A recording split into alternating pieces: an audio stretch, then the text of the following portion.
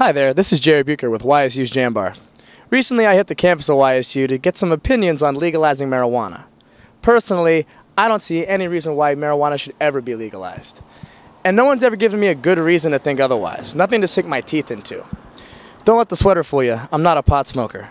And I don't understand how anyone in the U.S. could actually believe that taxing marijuana in the name of profit to get us out of debt is something that we should be even considering. So I hit the campus to see if anyone could change my mind. What is your opinion on legalizing marijuana? I actually believe that they should make it legal because really, what's the big deal about it? Why is it so bad? Well, have you smoked marijuana? I actually haven't. Okay, well, do you think it'd be hard to know how bad it was if you had never smoked it? I've seen a lot of people smoke it, and honestly, it doesn't really affect them that much. It just makes them really laid back and calm. Legalizing it, I'm not really for legalizing. I'd rather see it decriminalized. How so? How so? Like just completely, like, not really putting people in jail for using it. So making it legal. I wouldn't say legal. There would be, if you have to make it legal, you have to tax it. Do you think taxing a drug is something that the United States should have as an ideal? I honestly wish that drugs didn't exist because they do cause problems. But just from what I see, if you make something harder to attain and you make it something that you say you're not allowed to have, people just want it more. So if people are going to be getting it anyway, why shouldn't we tax it?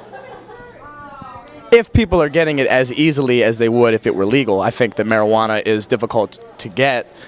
I don't think it's like alcohol where you just get someone that's old enough to go buy it and go buy it. Right, that's true.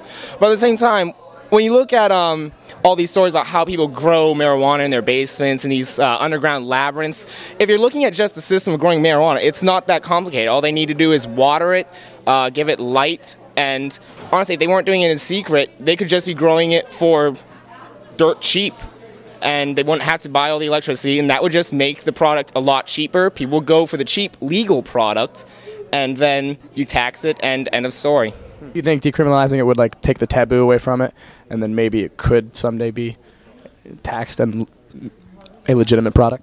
I think so, yeah. Have you smoked marijuana? Yeah.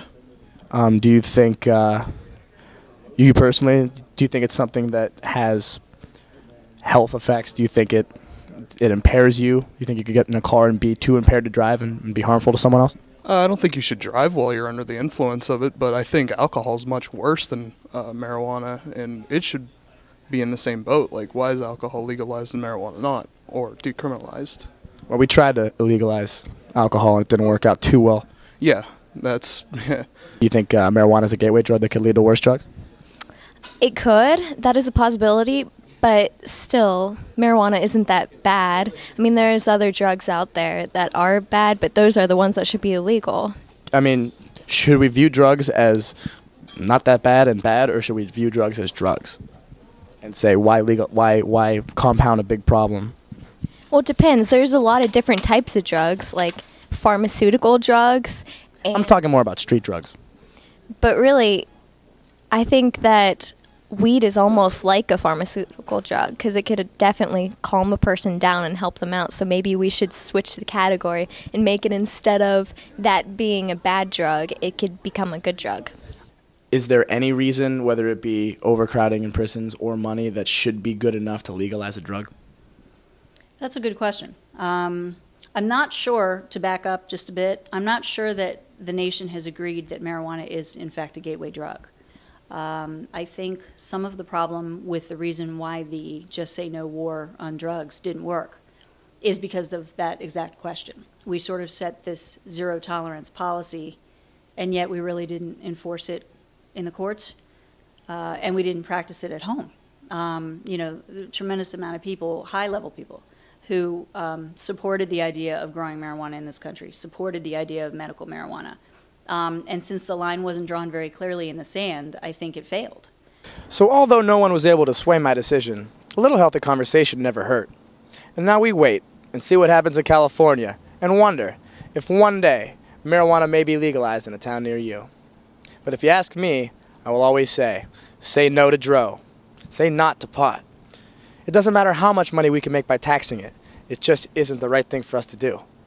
So this is Jared Bucher saying, as always, stay sleazy, Youngstown.